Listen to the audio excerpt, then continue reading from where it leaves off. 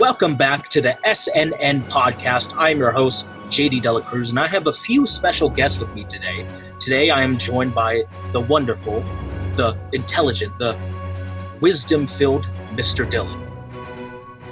Hello, JD. Thank you for having me here.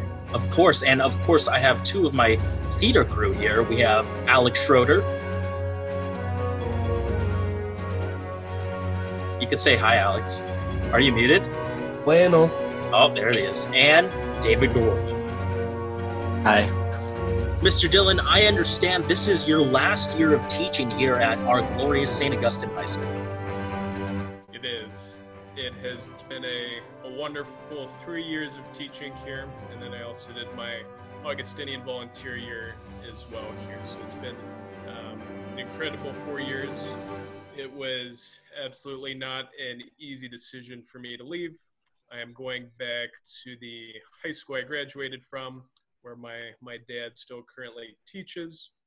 And it was just kind of a opportunity I felt like I had to take advantage of because it doesn't come up that often. But as I said, that doesn't make it easier to leave. Very sad to be doing so, and I'm grateful for all my time here, all the people I've encountered, faculty and students alike, that have made this such an awesome experience for me, such an awesome place in general.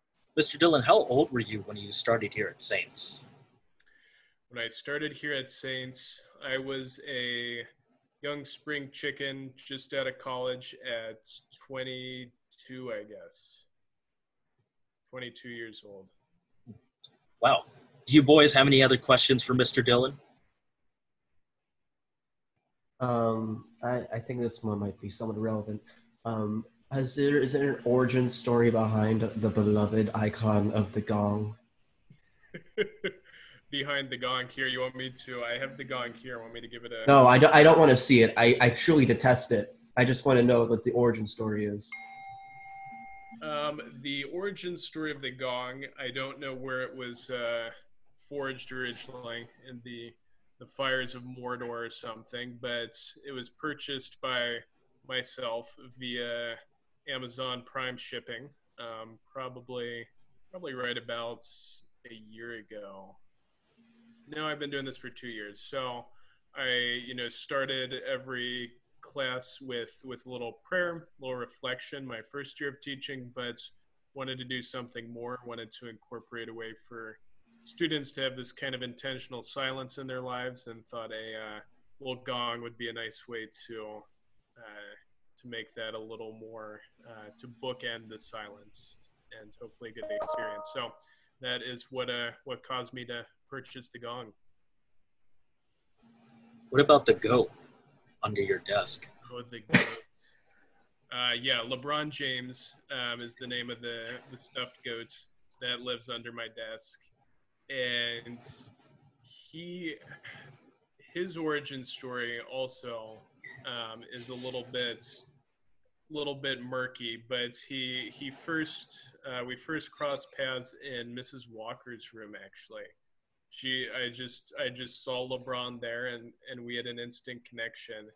And I said, you know what, I need to take this thing back with me. I think so. I don't know if a student had left it there. I don't think Mrs. Walker knew where it came from. Maybe God himself just put LeBron in Mrs. Walker's room that fateful day, and I was lucky enough to pick him up, and he's lived under my desk ever since. Will LeBron be joining you on your journey to Dayton, Ohio? It's a great question, actually. I don't know. I'll leave it up to LeBron. I'm open to suggestions. He's been a good companion, but maybe it's his home here at Saints. So I'm not sure. If you all have suggestions, I'm happy to hear them. Now, for our last serious question, what have you learned here at Saints in all your years among the students, among the Saintsmen? What have I learned? I've learned quite a bit. It has been awesome to see you all and how you just kind of interact with one another. I think there is something special to be said for an all boys high school.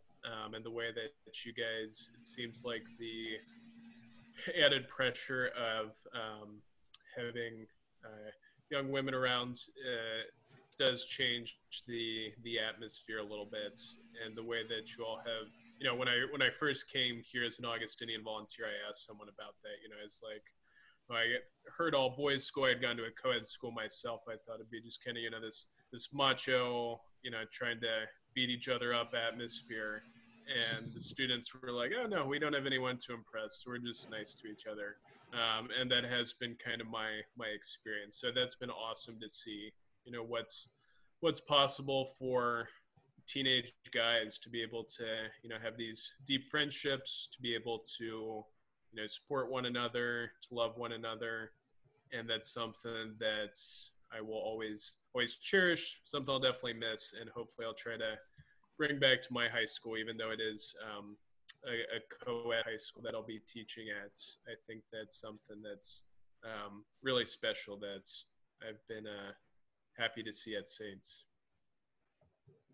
If anyone can handle the estrogen, it's you, Mr. Dillon. Not sure how to respond to that. It's been a pleasure to be a student in your class, Mr. Dillon. But having you guys.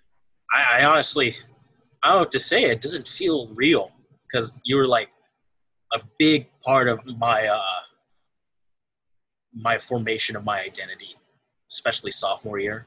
It was a really interesting period in my life, and a lot went on, and I was like, wow, Mr. Dillon's class actually helped, unlike other people's classes. But just seriously, I appreciate everything you did for us, Mr. Dillon. I know that your future students will appreciate it, and man, it's going to be sad to see you go. JD, as I said, it's opportunity I think I have to take, but it's been very sad for me as well. And I'll miss you guys a lot. It will be weird.